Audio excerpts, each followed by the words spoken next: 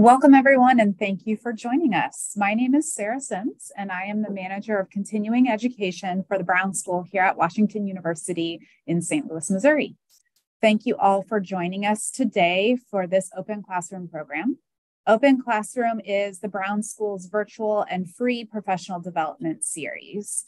Beyond Open Classroom, though, we are the largest provider of continuing education units in the state of Missouri. So if you're looking for CEUs or just want to engage with us further for deeper learning, I invite you to check out our website, brownschool.wustl.edu, under the Resources and Initiative tabs, where you will find workshops that we offer basically year-round on a weekly basis. I'll drop a link to that in the chat. So before we get started, just a few quick housekeeping items. This is a Zoom webinar, which just means that we can't see or hear you, but you can engage with us through the chat, and we really welcome you to do so. Your comments and especially your questions are invited throughout the program today, and then we will address questions at the end. So please feel free to drop those in. We are also live streaming on YouTube, and we'll post a recording to YouTube after probably tomorrow or the next day if you want to reshare the program. All right, so for today's program and speakers, Dr. Molly Metzger is a senior lecturer here at the Brown School and serves as chair for the Domestic, Social, and Economic Development concentration within the MSW program. She's also a faculty director at the Center for Social Development and a faculty fellow at the Gephardt Institute for Civic and Community Engagement. Dr. Metzger's research focuses on local, state, and federal housing policies, examining how these policies often reproduce patterns of segregation. She strives to build and share research with a host of community partners in order to move housing policy toward the goals of racial equity and economic justice. So today's presentation, which is titled Welcome Home, How Thoughtful Policy Housing Promotes Thriving Communities, is based off of a policy brief that Dr. Metzger developed with students in her master's social policy course. So here with her today are Janeka Haden, Mary Stenger, and Russell Beckham, a few of those students who worked on that briefing. So I'm going to turn it over to Dr. Metzger, who will give us some context for that project, and then she'll introduce the students who are really going to give us the deeper dive into the actual work that they did. So I will be quiet, and Dr. Metzger and Janeka, Russell, and Mary, please take it away. Thank you so much, Sarah, and thanks for everyone who's on the call today and who's watching this after the fact. It really gives me a lot of hope that so many people are interested in these issues of inclusive and equitable housing. So as Sarah said, this presentation today really came out of a collaboration in fall 2022, and it was a Master's of Social Work class called Social and Economic Development Policy. And this was a class that partnered with a number of community organizations that I also really want to thank today. The Alliance for Interracial Dignity in Webster Groves, Women's Voices Raised for Social Justice, and Webster Groves Mayor Laura Arnold. And there were all in all, probably about 30 people involved in putting our heads together to think about what some really specific and concrete and winnable housing solutions might look like, specifically for St. Louis County municipalities like Webster Groves, Clayton, Maplewood, and places like that. So these are sort of inner ring, middle class, upper middle class, disproportionately white suburbs of St. Louis. So the housing solutions we'll be talking about today were designed, thinking with those sorts of places in mind, but we're hoping that some of these solutions also, regardless of where you're from, some of them might be applicable or might be sort of tailored to fit the housing conditions where you live. So we're happy to discuss those sorts of questions in the Q&A at the end. In addition to thanking our community partners for this project, I really wanted to thank the Center for Social Development, who has been a great partner. They published the policy briefing book that accompanies this presentation, which Sarah will share in the chat. And they also previously helped us with a project regarding building a community land trust in Webster Groves. So the students put together presentations on 4 specific policy solutions thinking about, inclusive and affordable and equitable housing. Today, we're going to talk about 3 of them just for lack of time. But the 4th is thinking about community land trusts, and we have additional materials available on that topic that we would love you to check out as well. And then the last thank you I want to say is to all of the students. So again, this was really a group effort with, I would say, about 18 or 20 students who are represented by 3 of them today, Janeka, Russell, and Mary. So thanks to all of them. And with that, I will hand it over to Mary. I'll just get her slides up and running.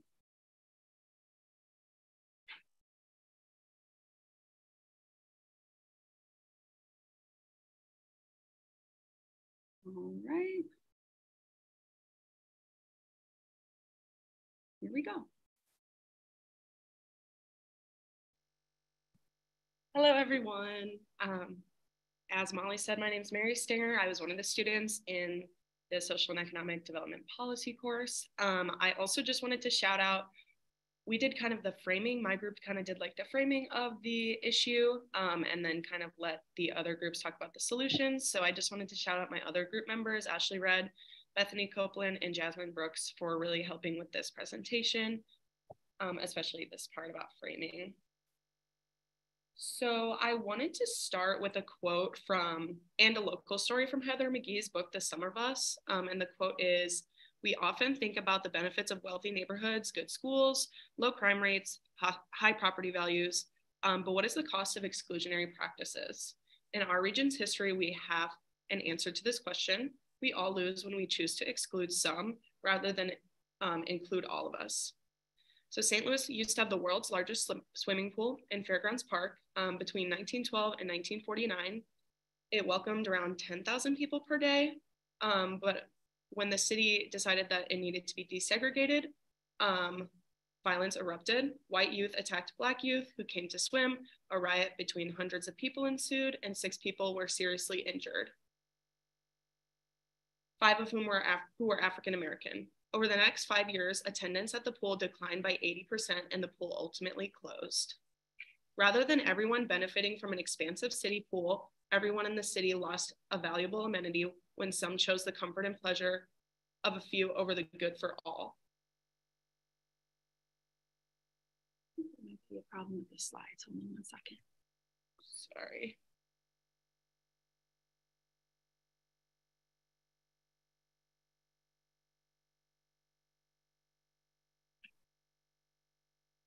Let's see if this is any better. Okay. Hopefully you can see the slides. Sorry if you could not see the slide I was talking about earlier. It just had the quote and then it had a picture of Fairgrounds pool on it, if you couldn't see that before.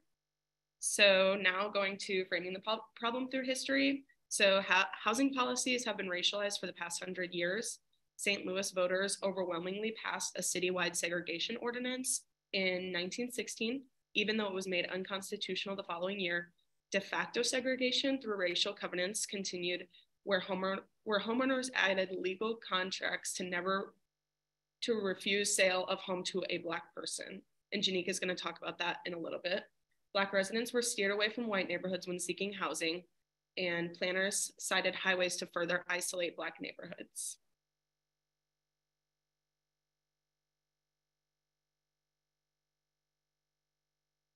Other laws like redlining codified racial and systemic oppression. Redlining was a neighborhood ranking system starting in the 1930s by the Homeowners Loan Corporation.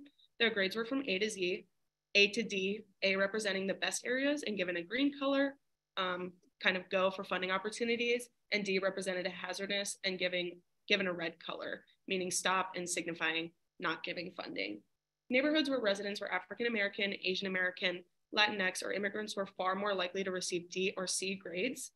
These maps and ratings set the rules for decades of real estate practices, and the results remain apparent today. So the map on the left shows a redlining map from St. Louis in 1937, and then the photo on the right shows the Center for Disease Control Social Vulnerability Index for census tracts today. So the SVI combines a number of factors: social and economic, housing and transportation, minority status and language, household composition, and disability, to assess a community's capacity to prepare for, respond to, and recover from human and natural disasters.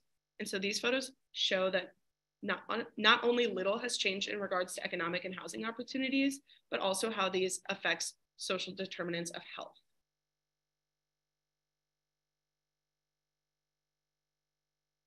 According to a 2016 report, redlining continues to be a reality. So this table shows that homes that were located in the best neighborhoods in the 1930s continue to be inhabited by an overwhelming majority of middle to upper class households, and that those deemed hazardous are still most likely to be lived in by low to moderate income households. Table 3 shows that those that were classified as best also continue to be inhabited by mostly white people, and that redline neighborhoods deemed hazardous continue to have a majority of residents from racial and ethnic minorities. Redlining was one, but not only policies that created inequity by segregation and division. Exclusionary zoning laws place restrictions on the types of homes that can be built in a particular neighborhood. Common examples are minimum lot size requirements, minimum square footage, prohibitions on multifamily homes, and limits of the height on the buildings. St. Louis County contains a high percentage of single-family homes with few options for more affordable options like apartments or attached homes. So a local example of how exclusionary zoning impacted the region is shown in the documentary Displaced and Erased. Clayton, Missouri had a thriving Black community that was zoned out and erased in the late 1950s. Community planners had a vision that it would become an upper class community. They were bought out at market prices, but were excluded from the benefits of living in a developing town. And the wealth gap in this country is because of the decisions in the 1950s and 60s that did not allow Black people to build wealth and community. This graphic depicts current housing trends, specifically in the 7 municipalities that were represented when we originally presented this presentation, and the geography of inequity, to use language from a 2018 report titled Segregation in St. Louis, Dismantling the Divide. According to the Zillow Home Value Index, in 2022, there's a large discrepancy between municipalities like Clayton, where the average home estimate is almost $800,000, and the city of St. Louis, where the average home estimate is less than $200,000. Nationally, in 2019, Black homeownership in the United States was lower than it was when segregation was legal. In St. Louis in 2019, white residents were twice as likely as Black residents to be homeowners, according to the St. Louis Affordable Housing Report Card. Additionally, Black applicants were still more than twice as likely to be denied a home improvement loan than white applicants, and 3 times as likely to be denied a home mortgage loan than white applicants, most frequently on the basis of their credit history.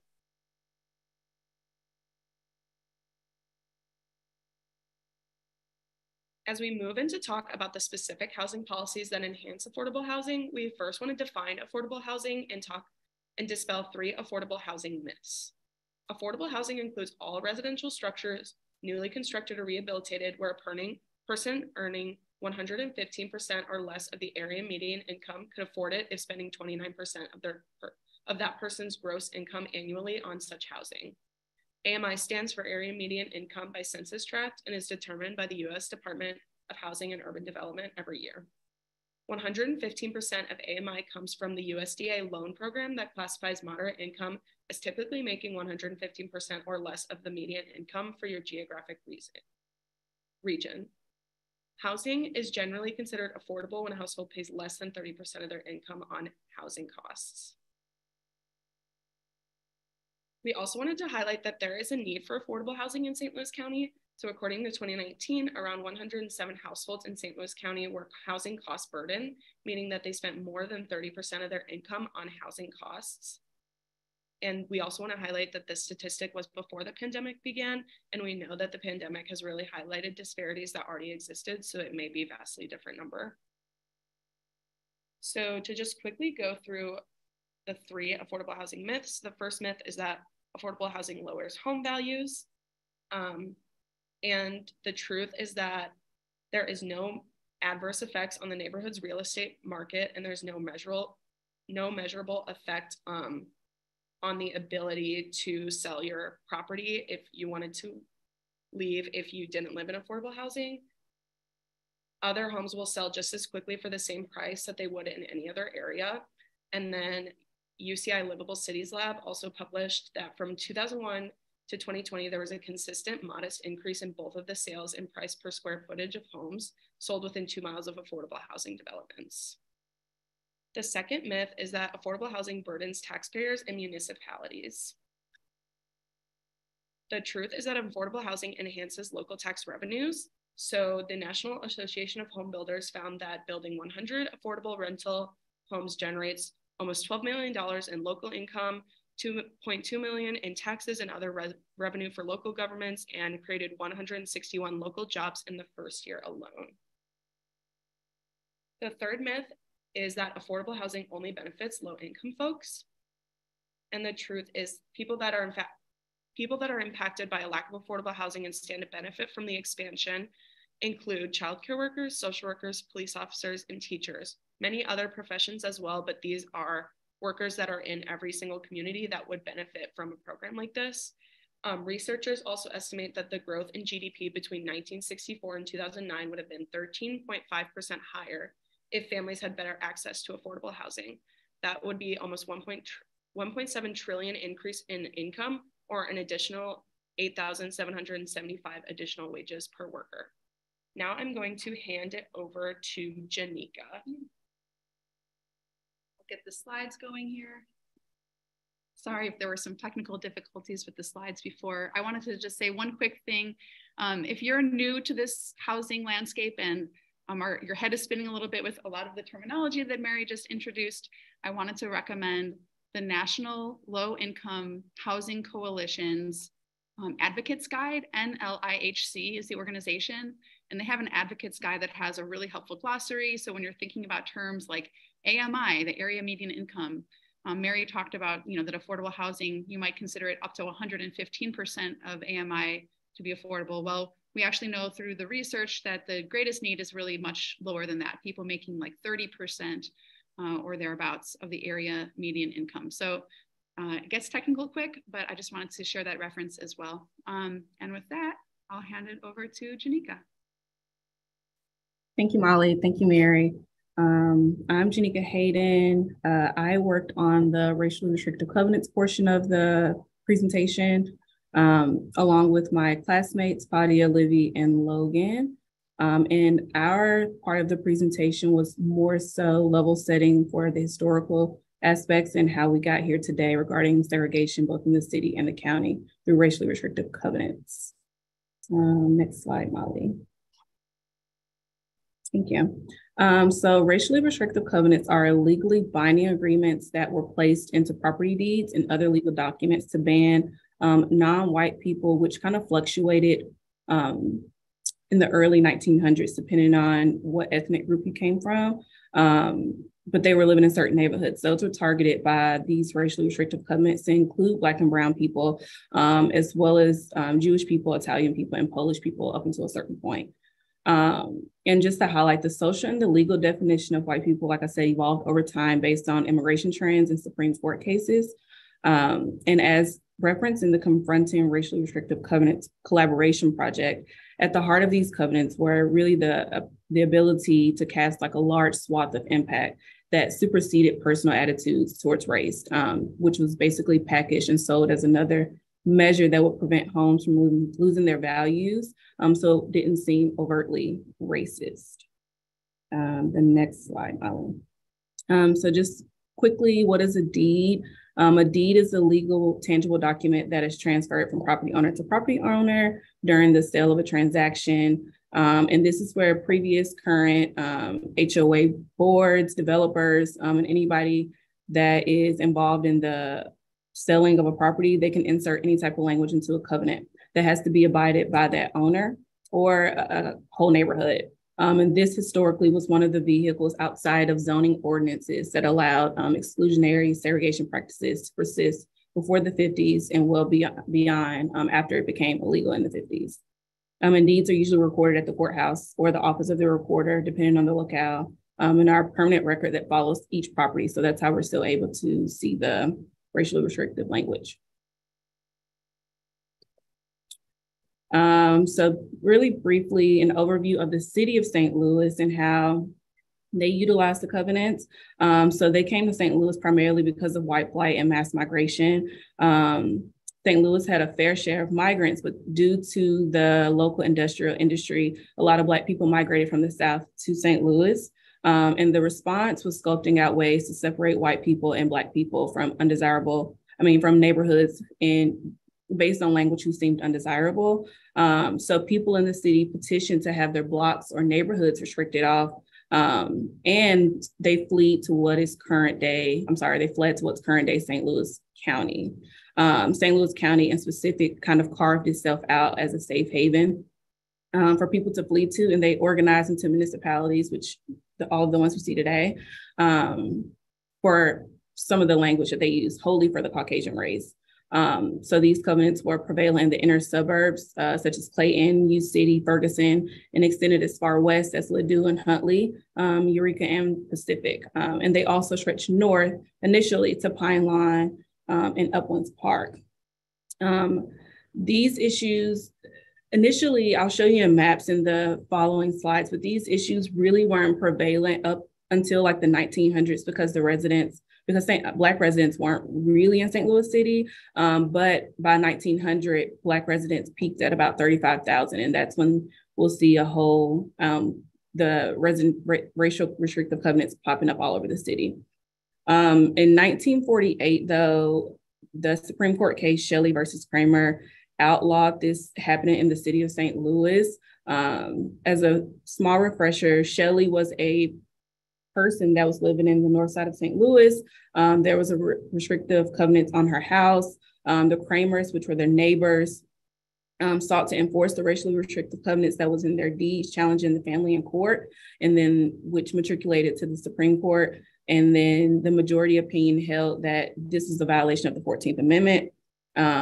So in 1948, they were legally outlawed, but as we'll continue to see, that the practices continue. Next slide, Molly. So they come in different forms and variations. They're also known as indentures, which are legal documents created through both public and private stakeholders, such as landlords, the federal government, homeowner associations, real estate companies, and developers. The most pervasive in St. Louis County were subdivision restrictions, and the most pervasive in the city were restrictive petitions that would petition off a whole block that wouldn't allow certain people to live on that street. Yeah, we can go to the next one. And the petition process involved collecting signatures. So going door to door and stoking fear in the neighbors and saying, we don't want this type of population in our city. So this is a map from 1810 on the left to 1910 on the right. Sorry, I'm trying to zoom in. This shows in 1890 on the left, there were not many of these type of petitions being utilized, but by 1910, the green represents private streets that people began to file. So private streets was a different way that they could enforce who could stay on that street. So by 1910, when people started to migrate up to St. Louis, private streets began to pop up, but not so much the petitions or private subdivisions just yet. The next map shows 1920 to 1930. The map on the left is 1920, and the yellow is signifying how different subdivisions came to be, which are all in the current day county. And as you can see, the darker shade of gray shows where Black people were concentrated, which was primarily in the city of St. Louis. And then there's a couple of petitions in the city as well, but mostly people are starting to sprawl west. In 1930, in the city, the petitions are starting to ramp up more, and then there's more subdivisions being created out west. But the concentration of Black people is still primarily in like current day downtown, midtown, and then white people stay still a little bit further west of the city. But all of the red is where the petitions were started, and then the darker shades of gray are where Black people were mostly concentrated in the city. The next map is 1940 to 1950, just showing the same thing and how more subdivisions were being created and how more white flight began. On the right is 1950. There's more subdivisions and then more petitions in the city to carve out certain neighborhoods. The next slide shows a sample of an initiative petition that certain people in the neighborhood or certain elected officials even, or certain like HOA officials would go and collect signatures to say, hey, this is what we want on this neighborhood. And if they got a majority of signatures, then it would be initiated. I'm gonna read you some of the language of the petition just to show what people were saying to garner support. The first line is, this indenture made the 24th day of April, 1939, by and between the subscribing owners of land situated in the blocks 4,406E of the city of St. Louis for the parties of, this is the name, these are the people that were filing the petitions. Whereas the subscribers hereto are the owners of various parcels of land in the district situated between said blocks. So they were carving out where they wanted the petition to start and end. A little bit further down is just some of the names that they gathered in support of the petition. The next slide is a different, sorry, my screen is different. It's the same petition, I'm sorry, but at the bottom, the language is a little bit more clear.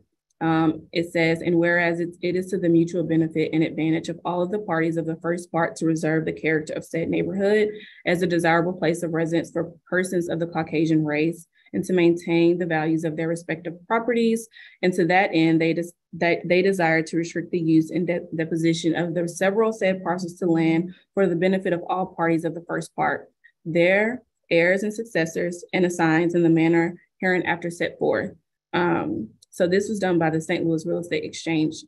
The St. Louis Real Estate Exchange, a corporation of said which trustees are responsible for the president and so on. So this was done by that corporation to garner signatures for an initiative petition process.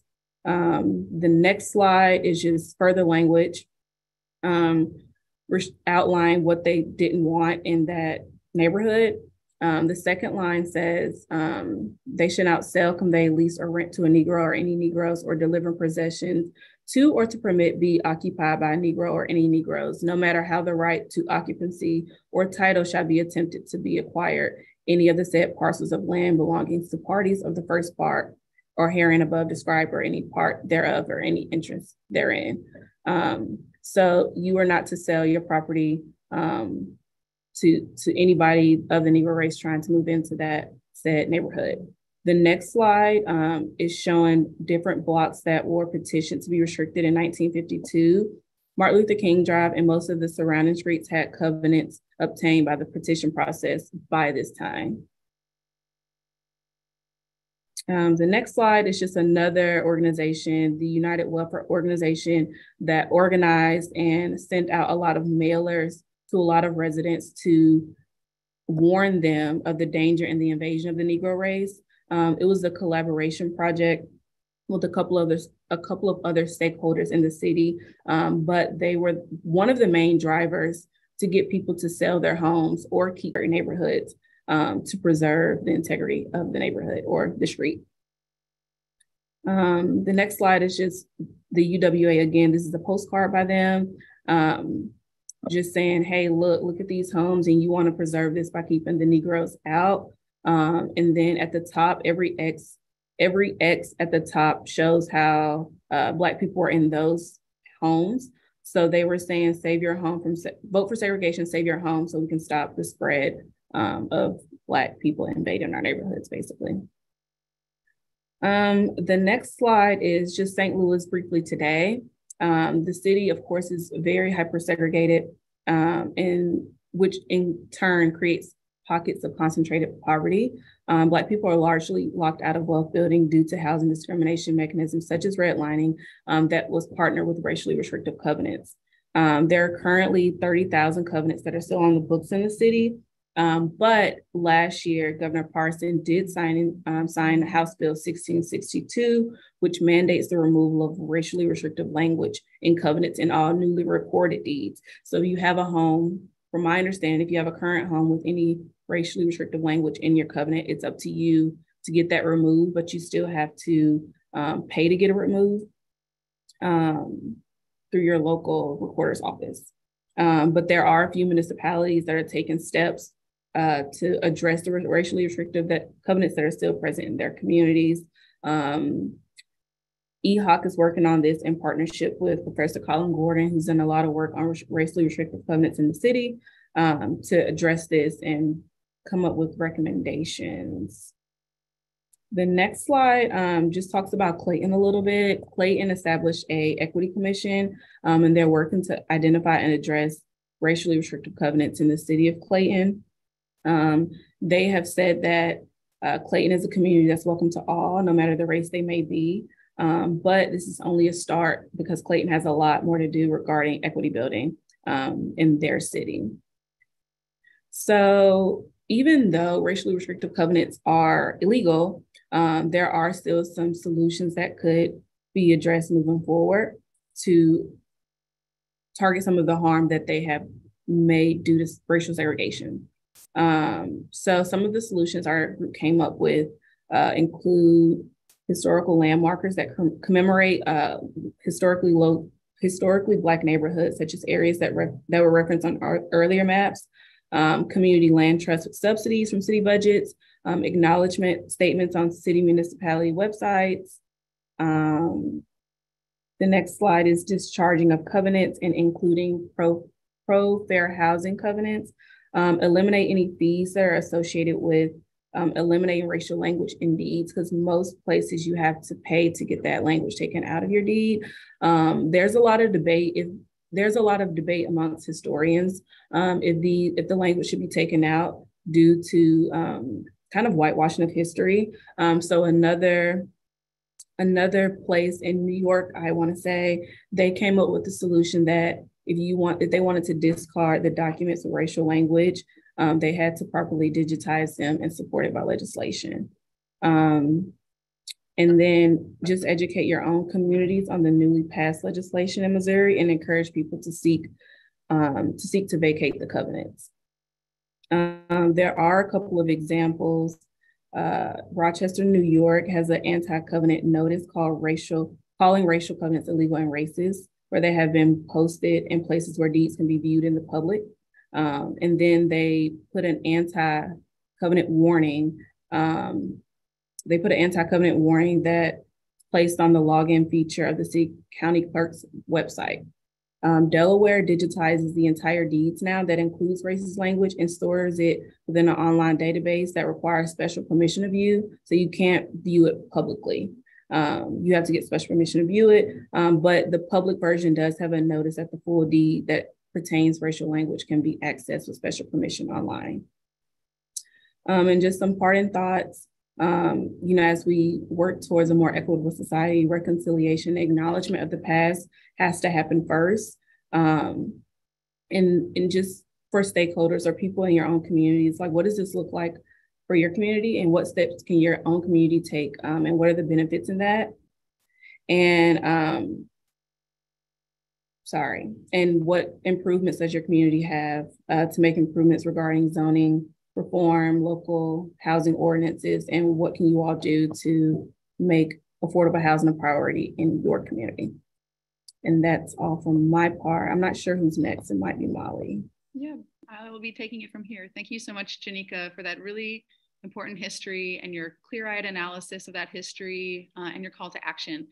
So I will be presenting the next section, but I want to give credit where it's due. Olivia Borland, Casey Colstruck, and Lindsay Owens developed this part of the presentation and the accompanying section of the policy briefing packet.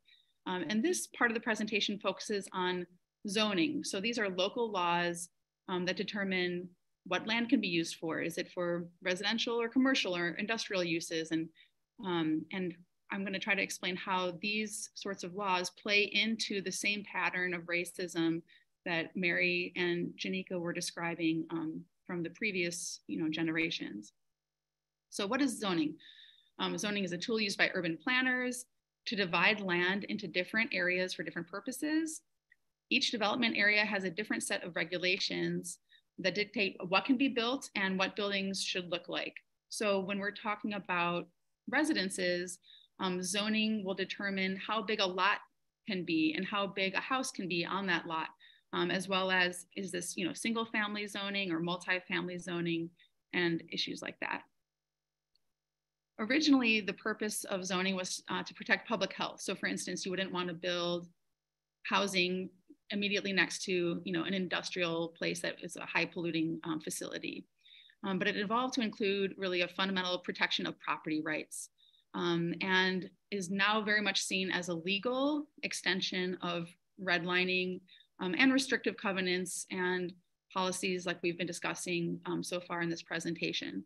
So even though the language, the contemporary language of zoning does not include any mention of sort of racialized or ethnic sort of categories, because these laws are playing into patterns of ownership that were established in previous generations, that secluded, that basically allowed white people to self-segregate and build wealth while denying those sort of privileges to people of color, especially African Americans. This notion of zoning becomes racialized, even if not in the sort of actual language of the laws. So again, in terms of just the basics of what is zoning, zoning basically lays the landscape for what sorts of buildings can be built. Is it residential, commercial, industrial, some kind of mix, some kind of special district? And we'll talk a little bit later about how there's sort of this missing middle, that we have very common zoning categories for single family housing or higher density multifamily housing, but there aren't a lot of areas that are zoned for sort of duplexes, smaller homes, and sort of that middle kind of category. And this slide provides some pictures of what these different types of density actually look like from a bird's eye view. So this is an example of what low density housing looks like. You can see how large these lots are and how large the homes are within each lot. Here you have more of a middle density kind of arrangement with townhomes, smaller lots. And then I guess this is the example. It's a little bit hard for me to see, I'll be honest, but of a higher density area where you have not just, townhomes or duplexes, but more multifamily buildings and really a higher, more kind of urban level of density.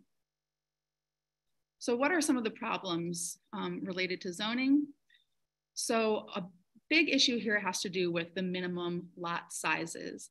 So throughout the county, you can look up the maps and see what sort of housing is allowed to be built. And especially in the wealthier parts of our region, we have very large minimum lot sizes. And it means higher costs, and it's you are not allowed to build a duplex or a modest home. And it's having basically perpetuating the problems that were established in previous generations. Alongside that issue of lot sizes are our building codes. So the building codes are the rules and restrictions around parking, open space, and the built structure itself. So for instance, height limitations, as well as regulations that require certain types of design features in homes, so that a neighborhood maintains sort of its character. And these things can really add up, and there's sort of an increasing, a growing literature on this, suggesting that they can add up to 23% of a house, the regulatory costs of building a home. And so again, what this leads to is really a missing middle, where we're just building a lot of high-end, low-density housing in a lot of our region,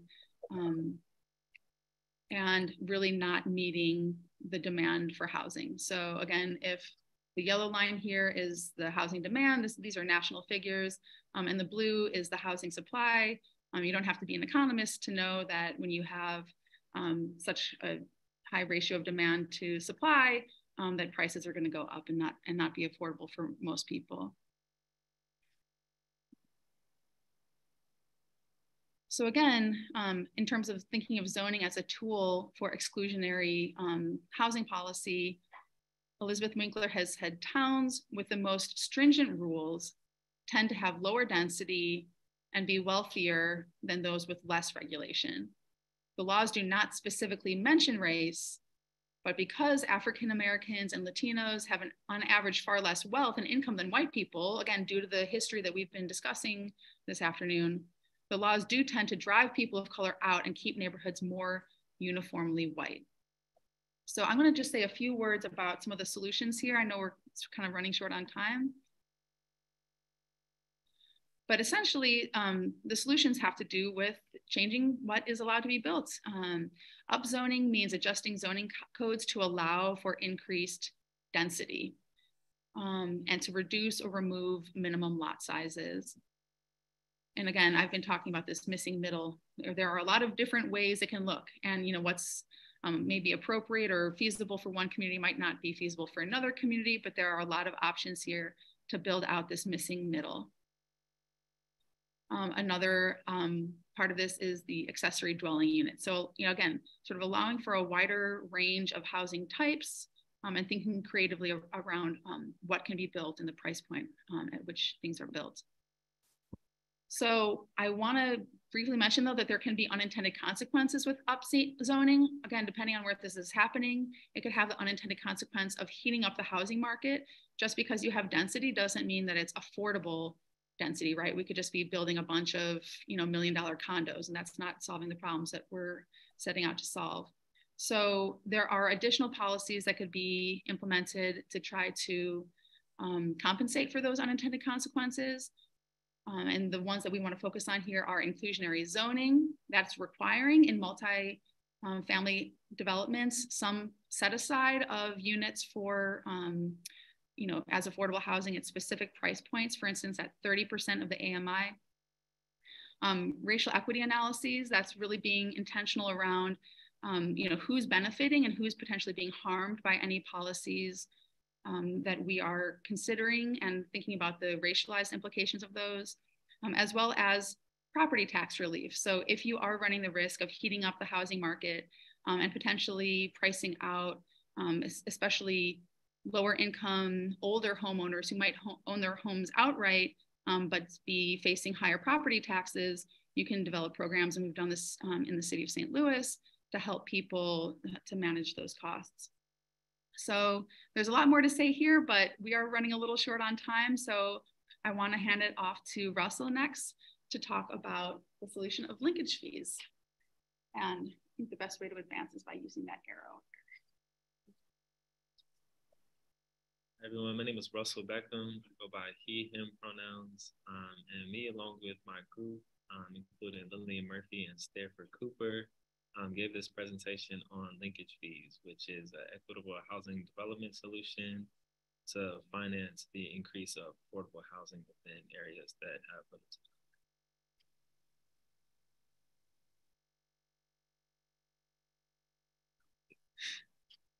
Apologies for the technical difficulty. Yeah. Okay, so to get started, this map shows St. Louis County and St. Louis City, and the areas in gray have under 1% of affordable housing available. The red box shows municipalities such as Clayton, Richmond Heights, and Webster Groves as within that gray area with under 1% prevalence of affordable housing. So what are linkage fees? Linkage fees are known as housing impact fees as well, and are tools that generate revenue to support the creation of affordable housing by charging a fee on new or proposed developments.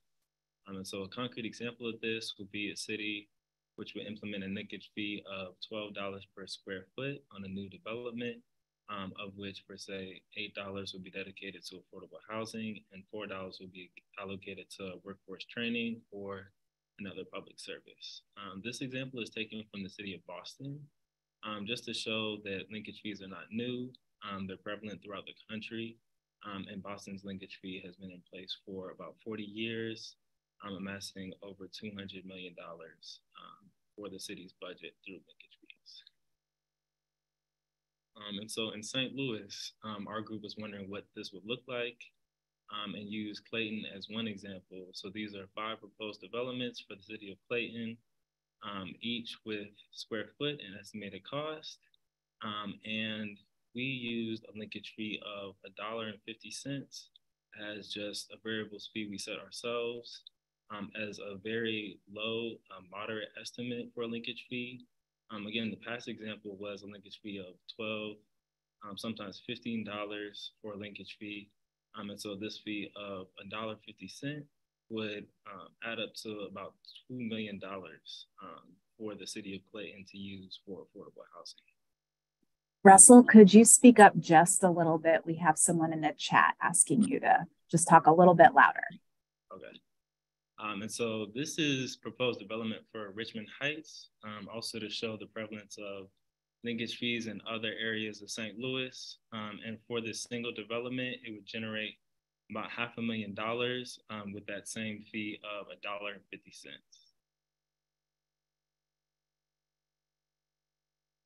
With linkage fees, some of the benefits, this is 5 points to benefits of linkage fees.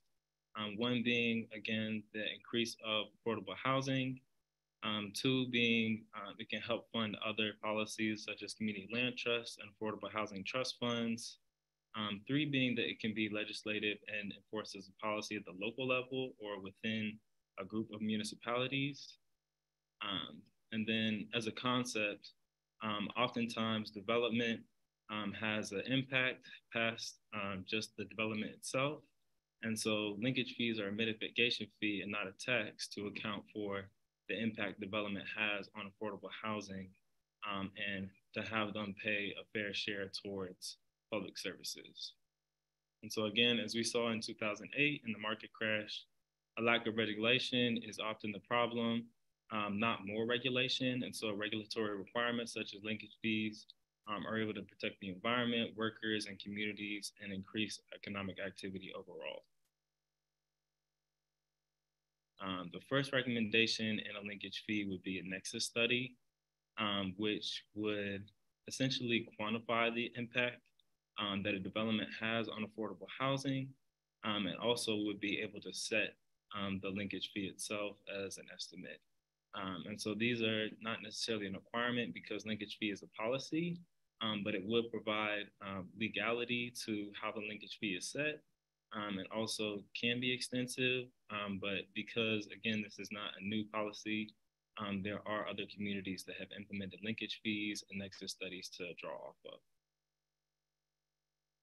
of. So within that nexus study, a linkage fee could be set by the example, which is a formula based on square footage. This is the most common option for setting a linkage fee. Others may include a formula based on a per unit basis of buildings or a percentage of the sales price for residential housing. And important stages of the linkage fee, of course, are community engagement, which would be present through the entire implementation, policy proposal, and beginning stages of the linkage fee. And in closing, I'm going to give questions to consider of how could a linkage fee be implemented between municipalities in St. Louis? How could an affordable housing trust fund be strengthened and maintained through the development of linkage fees? And how could the county and municipalities develop a framework for affordable housing rates, which could be the basis of linkage fees and quantitatively understanding the impact that affordable housing has in using linkage fees as a policy solution. And so I want to close out by thanking everyone for attending this webinar and open to questions. I'll bring Molly back in as well. And thank you so much. Thanks, Russell. So we covered a lot of ground in a pretty short period of time. What questions do we have? Yeah, Molly, I'm happy to feed those to you. There's actually a lot. We probably won't have time for all of them, but I do want to start with, you guys presented some really great macro level policy recommendations, and somebody had more of kind of like an individual micro level question, just asking, wanting to take action on their own homes. If there are people here who want to find out if their home has a racially restrictive covenant tied to it, where can we go to find that out about our own properties? Janeka, do you want to speak to that one or shall I? I don't want to be wrong, but I'm almost certain either look in your deed itself or the registrar should have it, like the register of property deeds. It should be there. If there is, now not every home has restrictive language in it, but if there is, the deed follows every homeowner. So if there is language in the deed, it should be there. And again, Janeka had mentioned the work of Colin Gordon. Gordon has worked really closely with Kalila Jackson at EHOC, which is a great regional organization here in St. Louis. EHOC, it's the St. Louis Equal Housing and Opportunity Council. And there's been some work, a ton of mapping work done. And I believe that one of their maps that was published in the Post-Dispatch is searchable.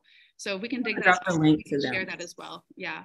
But I would say, if you're digging it up or calling the assessor's office, can't find it, or the recorder of deeds and can't find the information, I think EHOC, at risk of overwhelming Kalila at EHOC, I'll say that, she's one of the go-to sources here in the St. Louis region.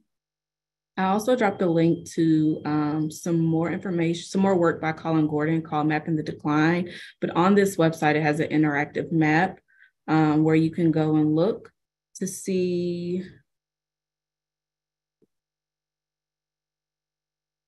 I'm sorry, it's maps. You can just go and map out where some of this stuff happened. I don't know if you can look up individual deeds on his, but I'll drop the link so people could look through his website. Thank you so much for those resources. Another question we have, and some of the, the policy recommendations that you all put together and that Russell shared at the end kind of allude to, the fractured environment of St. Louis, and that there's all these different municipalities and the divide between the city and county. And somebody commented on the need for more of a regional approach. And I just wonder if you all have more comments about that, and how you would recommend that the city works together with the counties and all of the different municipalities to ensure that there's a coordinated effort, and maybe how important that is, or is it enough for individual municipalities to take individual steps? So I definitely think that this is a regional problem that requires regional solutions. I think, it's a really complicated problem. And so on any given day, we might focus on the local issues, the regional issues. I mean, we could have a totally different webinar focusing on the federal issues and sort of the outsized role of banks and private equity and, who actually owns our neighborhoods. So there are a lot of places to intervene. I saw another comment. I haven't been able to keep track of everything in the chat, but I saw someone talking about, why are you focused on Webster and St. Louis County instead of the Ville and other city neighborhoods?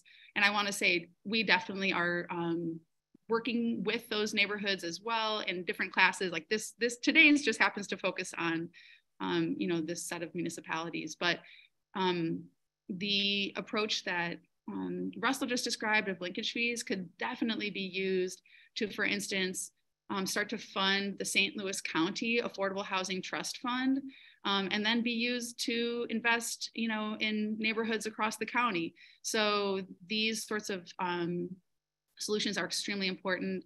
St. Louis County does have an affordable housing strategy, but there's been a lot of turnover within, in terms of who's running housing, community development in St. Louis County. And so I think, and it's also been some hard years during the pandemic and everything, and we've been, rolling out some programs like the Emergency Rental Assistance Program and things like that. But my hope is that, in the coming years, we'll kind of turn back to that Affordable Housing Trust Fund and the at least the county strategy, if not a regional strategy quite yet.